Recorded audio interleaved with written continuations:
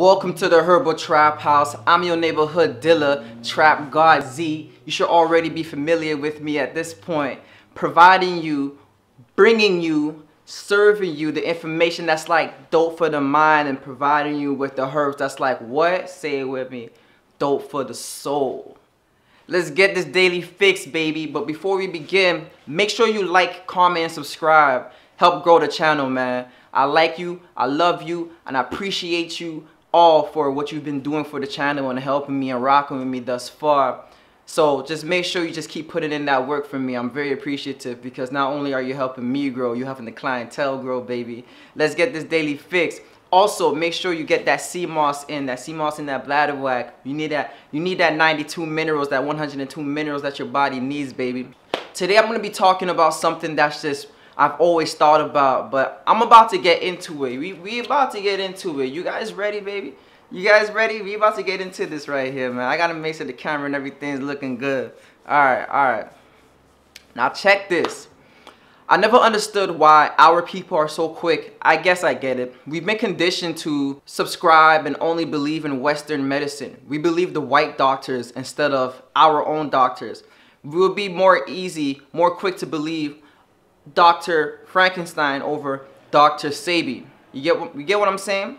Now, my question is, the father of Western medicine, who certified him? Why are we so quick to believe the people in the white suits?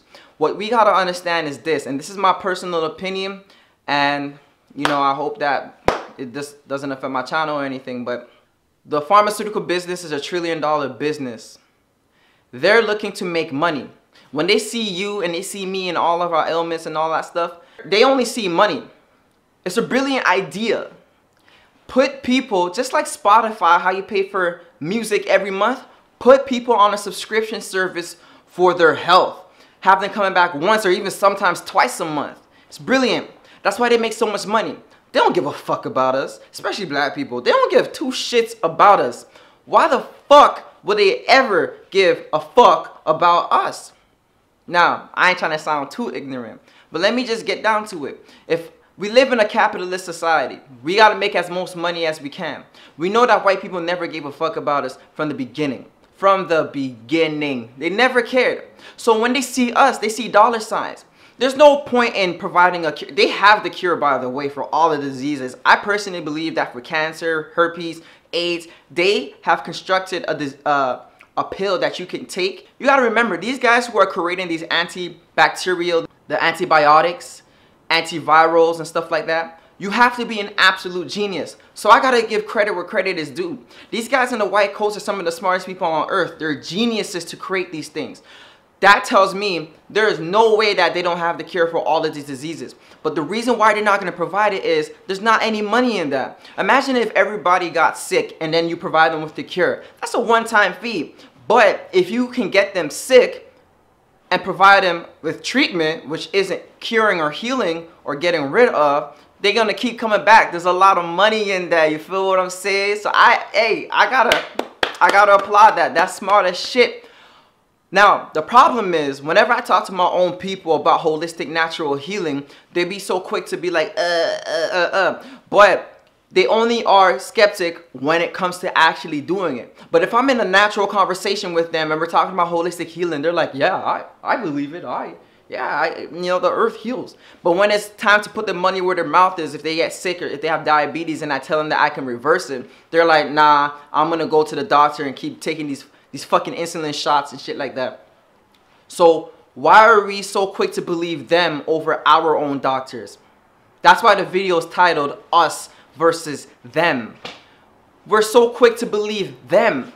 When you have doctors, not just Sebi, we have a lot of black doctors who are into holistic and natural healing and have provided us a lot of information regarding how to heal ourselves and to put our body right back in homeostasis. And homeostasis is where the body's organs are operating at their optimal level. We're so quick to disregard our own doctors who go out of our way to help us and to be with us and to strengthen us and guide us and to make sure that we are the strongest and healthiest we can be. The same way that Sebi and all of these other doctors who are into holistic healing came across their findings and were pretty much conclusive in their research, it's the same way that these white doctors have been conclusive in their research. We have to open up our minds and start giving our people more trust. Dr. Sebi left behind a large, long, extended, credited legacy of many people who he's helped. I don't have to get into the Supreme Court situation where he showed up and he proved that he cured or reversed all these diseases. And when they took, they try to get him. And when they took his herbs, his, treatments, his food to the lab, they realized that it wasn't drugs or anything that he was serving. It was just food. We have to break out of this conditioning that we have been put in. And I get it. Conditioning takes time to break, time to undo, reverse, unwind, so on and so forth. But we eventually got to do it. We can't stay in this state, this confused state. So I just wanted to open your guys' mind and provide you guys with something to think about. Stop trusting them and start trusting us. This is Trap God Z. Follow me on Instagram at Herbal Trap House. Send me a DM, rock with the kid. I love you guys. Thank you guys for everything that you've been doing. I ain't gonna keep it too long because you know how I like to do it. Short, neat, and sweet, baby. Let's get it. Bah!